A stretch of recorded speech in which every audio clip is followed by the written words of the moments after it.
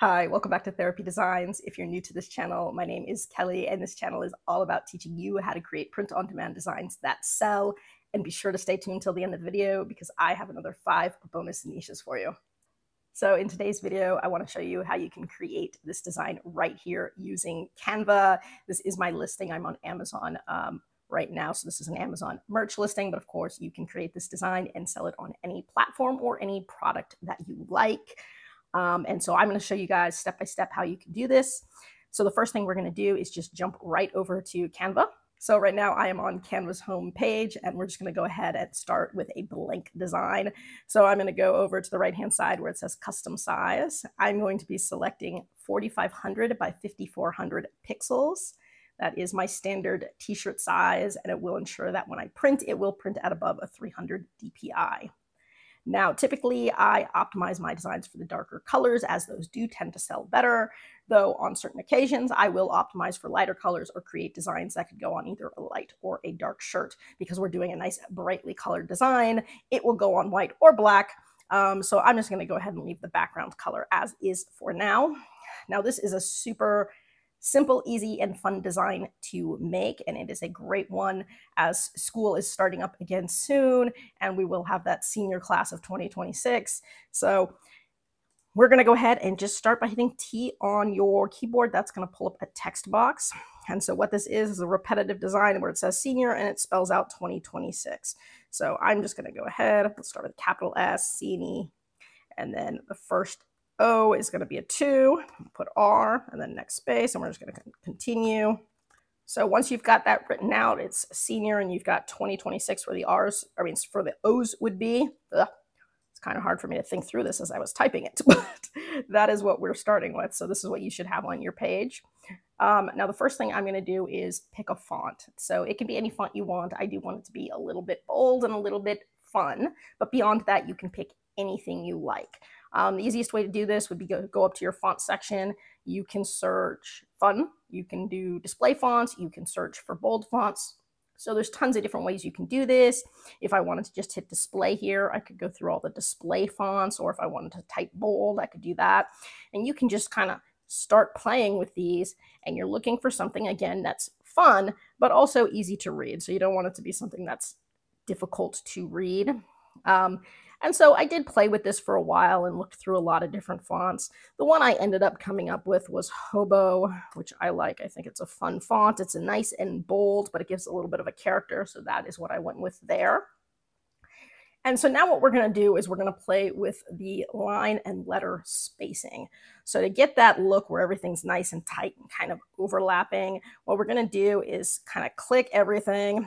If you have trouble making sure that you get all of it, sometimes you can just highlight the whole thing. That will ensure you get all of it.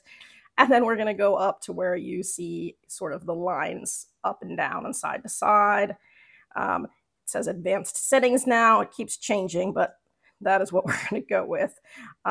They've added this anchor text box here. That's different. But we're just looking at the line spacing and letter spacing. So starting with that line spacing, I'm going to bring it all the way up so that those S's are practically touching one another, something like that.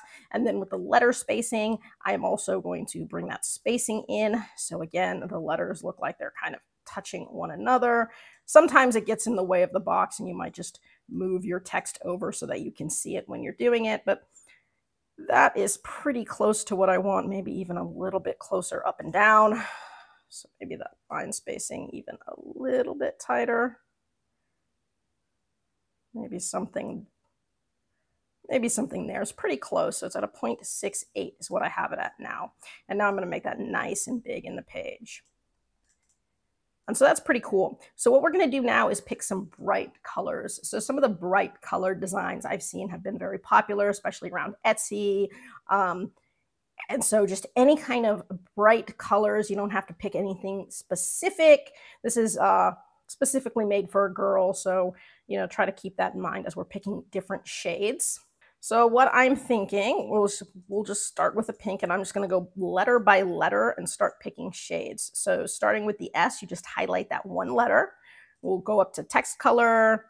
They've added some more colors down here in the default settings, but I'm going to start with a pink and maybe make that a little bit brighter, darker, maybe something there. So that's a nice bright pink. So I'm going to start with that.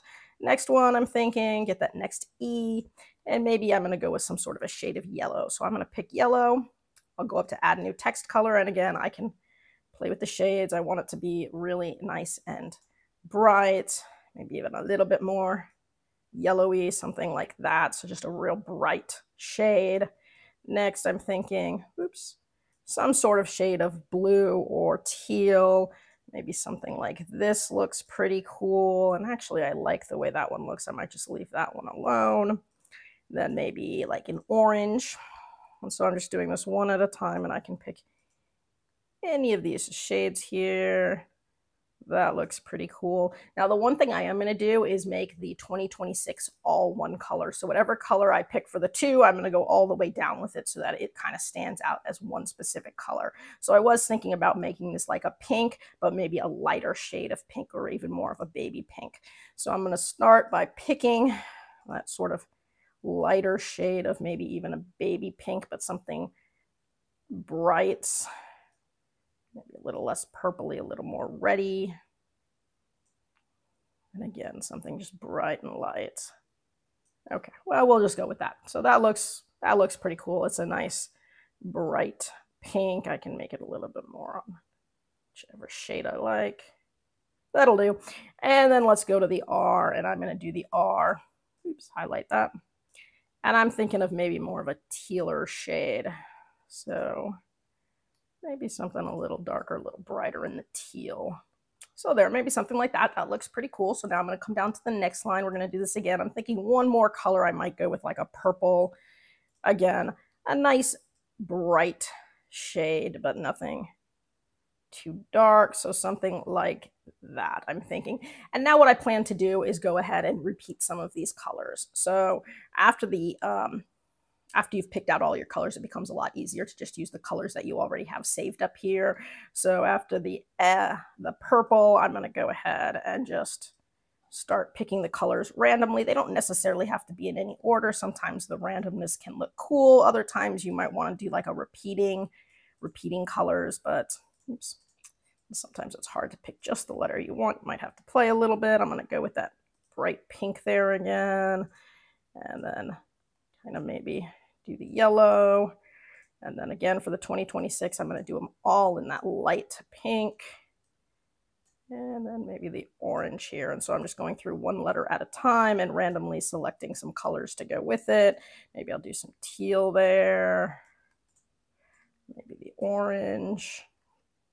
Okay, so there we go. I've managed to get these all different colors. And so now we've got kind of this cool look. You can definitely see that the letters are overlapping a bit. And I like the way that that all looks. I think what I might want to do is still play with the spacing a little bit. I'm thinking I want the letters even a little bit more close together so that I get a little bit of overlapping side to side too. So let's go ahead. I'm going to play with this just a little bit more. Let's take that letter spacing just a little bit closer so I get a little overlap there, and maybe the line spacing a little bit more spaced out so I'm not quite overlapping as much. Maybe something there. Good, so I'm liking that spacing a little bit better too, so I'm really getting that nice tight look. Now what I wanted to do is put an outline around this so that it would really pop on the lighter color shirt. Obviously, I know it's going to pop on a black shirt as well because I'm using these nice bright colors. So let's go ahead. We'll go to Effects. I'm going to go with Outline. Now it's automatically picking an outline color that kind of looks good with that first letter, which was the bright pink. I'm actually okay with this outline color. I could do it, what do I got? Maybe a little bit lighter, brighter, but I'm okay with that overall shade. So maybe I'll stick with something like that. I'm going to make it a little bit thinner. I don't want the outline to be too thick. So something there looks good. That's at about 20 right there. So 20 kind of works okay for me. I like the way that that's looking so far. And so right now I've got a really fun looking design. What I want to do now is add just little bits of flourishes, so little stars or little flowers. And if I can get that same sort of outlined look so that it all kind of comes together, that's nice too. So let's go ahead and go to the left-hand side where it says elements. We'll click that. I'll just start with, like, let's say flower we're gonna go to graphics. And so like here's an example of a simple flower that works well. Some of these will let you change the colors, some of them won't. So I mean, if you can try to get some of these different colors in there, sometimes that works. So like that looks kind of cool. The outline is a different shade. Now I know with this one, if I change the color of the outline, it's going to change the color of the flower. And so that's a bummer, right? Because I actually wanted, see, now it's making the outline more of a black. So I'm going to stick with the brown so I can keep that same kind of lighter shade there. So I think I'm going to go ahead and just stick with this first one. The outline's a slightly different color, but that's okay because I do think that this one sort of looks the best after playing with it. So what I might do is just sort of throw that flower in some different places. So I can hit Control and D to duplicate it so I keep it kind of the same size. And I can go ahead, Control D, and put it just in a few random places where I think it might kind of look cool in the design. So something like that. And I'm not afraid, again, to kind of overlap things because everything is sort of overlapping here. That overlap look kind of works well. And then I was thinking maybe some of those just sort of retro diamond. So let's try retro diamond and see what kind of comes up. The diamond one here, that one kind of works. Let's see, let's change the color here. Maybe pick like the teal. And that one's kind of cool. So I might take this diamond and, you know, again, I'm not afraid to kind of overlap things. I might even do something like flip it around so that it's going the other way. And that kind of works for me. Maybe make it a little bit smaller. And I'm just sort of playing with the placement of some of these. So something like that looks kind of cool. Maybe I duplicate it. So I hit Control D to duplicate it. Maybe I bring it down and again, I can add that same diamond here. I can always flip it back so that it's going the opposite direction so that they don't look exactly identical. And so something like that looks cool. And I can even see if I can find some other ones too. So like here's one that has 3 dots and I like that as well. So I can take that 3-dot one maybe and add it over here, something like that, or that 4-dot one. Maybe I make that one a different color. Maybe a bright yellow on that one looks cool. Hit Control D and maybe do that one more time. Just wherever I think it might look cool. Okay, so maybe there. And now what I want to do with the diamonds is I want to give them that same outline. So everything else kind of has that outline. I'm going to go ahead and outline all the diamonds in that same color that I used for the text. So I can go ahead, I can actually start by finding the exact color I used for the outline here. So I can go to Effects and I can find this color here. I can go to Add New Color and I can just copy the hex code here. So I can go ahead, copy that. It's going to make it easy. So now when I go to outline this, I can get that exact shade. So I'm going to click on like my stars. I'm going to go to Edit. And we'll scroll down to where it says Shadows. We're going to use the outline feature here. And now I can go ahead and paste that, that hex code in here so I can get that exact same shade. And then I can play with the, you know, how thick I want that outline to be, something there. And I'm just going to go ahead and repeat the process for each one of these. So I'm going to change that hex code and then go ahead and just change my outline to however thick I want it to be. So that looks cool. Do the same thing here. So that looks pretty cool. I might make a couple little micro adjustments here. And so overall, I'm happy with the way that looks. It's a nice, fun design. The colors really pop. It looks good on a white background. If I was to go ahead and change the background here, let's say to black, the design is still gonna pop even on black because again, we use some nice bright colors. So it really is gonna look good on a light shirt or a dark shirt. And it's a fun one. I would make sure to specifically market this to, you know, senior girls, but this would just be a nice fun, you know, shirt for you know, seniors in high school. So once you have it the way you want it, if you want to resize it or move it up the page or anything like that, we can just go ahead, left click somewhere down in the bottom and highlight over everything. And then what you do is hit group. And once it's grouped, now we can move the whole thing together as one group, which means that now I can go ahead and center it, raise it up, make it a little bit bigger. So something there. And that looks pretty cool like that. I do like that. I might move it a little to the left so that I'm centering the text maybe a little bit more than the graphics, because I know that star sticks out a little bit more. So I do want the text to look a little bit more centered. But that looks pretty awesome. So now what I would do is go ahead and title it. I'm just going to put senior and then 2026. And we'll go ahead, go to share. You're going to download. It's a PNG. You're going to want a transparent background. And then we'll just go ahead and hit download.